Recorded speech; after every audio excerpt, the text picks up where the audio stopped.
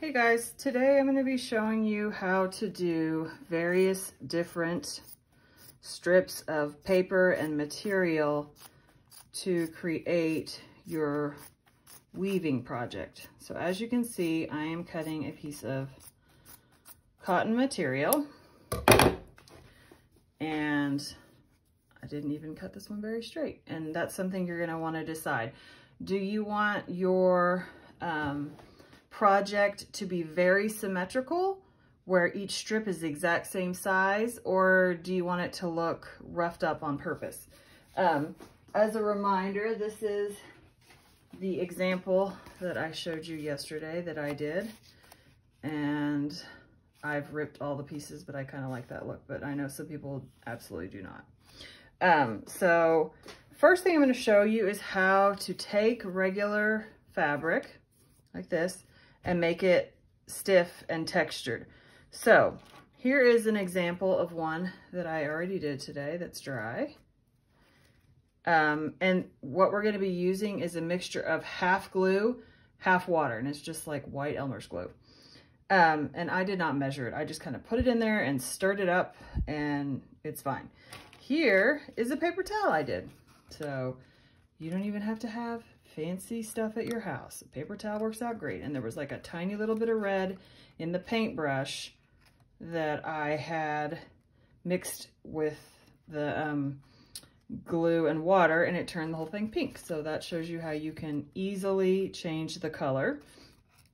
I know there was definitely a time when we were having trouble finding toilet paper and paper towels, but I think everybody's good on that again. So you should probably be able to get your hands on a Kleenex or something so that you can do this if you want. And you can see how hard it is. And it was super easy. Here is this piece of paper.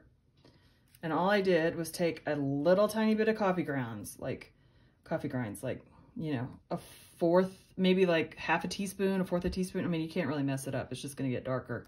I put it in the mix, stirred it up, dipped it in, and voila. So you can see the difference there. Okay, so I'm going to show you. It's like I said, super easy. Let me get these out of the way. Okay, so and what I've been doing is putting the finished piece on a cookie rack, which your mom may or may not be into. So if she's not, like, just find somewhere you can lay it down, and it's not going to matter if a little bit of glue gets on it. But also Elmer's glue is washable, so that part's nice. That's why I'm using a cookie sheet. And I'm just going to take this material through like this, making sure I get it all soaked well. And then I'm just going to go like this. If you've ever made a piñata before, this is what you do with the paper when you're doing the paper mache. You just wring it through your fingers like that. And then I'm going to lay it down and just kind of slightly mess with it so that it's not perfect. Okay. And if I wanted to, I could use coffee grinds on this. Let me grab some so I could show you. Get some of this stickiness off of my fingers real fast. So I'm just gonna take a little bit of the coffee that I have in this little like coffee sticks.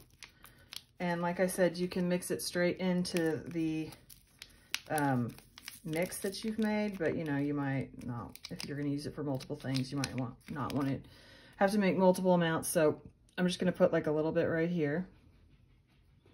And then I'm gonna get a little bit of water on my finger, and you could also probably use a paintbrush. And I'm just gonna kind of rub it in. And see how it changes the color? And you know, so you could hit it in different spots. You know, I like things distressed, so I would probably just go and do it in lots of different areas.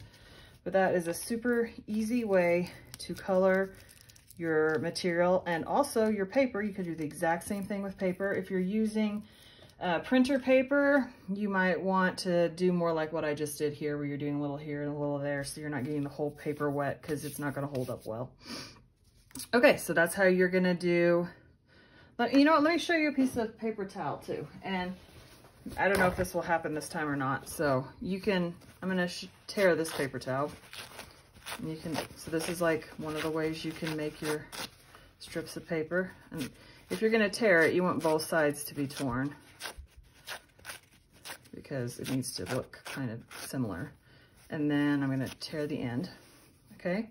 So it looks pretty good to me. And then I'll show you how I got that last piece of paper towel colored. And I just had like a tiny bit in my brush, but I'm gonna try to make it look significantly more colored. Okay, so again, just watercolors. And I mean, I'm sure you could probably come up with lots of things. You could probably use Kool-Aid if you wanted, or any of those like drink mixes, or, you know, like Propel, or any of that kind of stuff. All right, and now I'm gonna put it in here. Now this soaked up a lot more last time. Fortunately, my paper towel, I have more stuff in the container, but see how I'm having to squeeze it out? That's, you know, the whole point of a paper towel is that it's absorbent. So now I'm going to lay it out.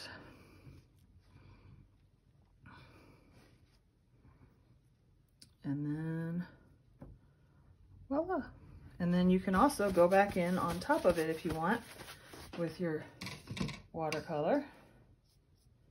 And you can put little bits to like vary it and add some like visual interest that I think is really pretty. And like this is gonna look impressive when the whole thing's put together, and you can see this is like super easy.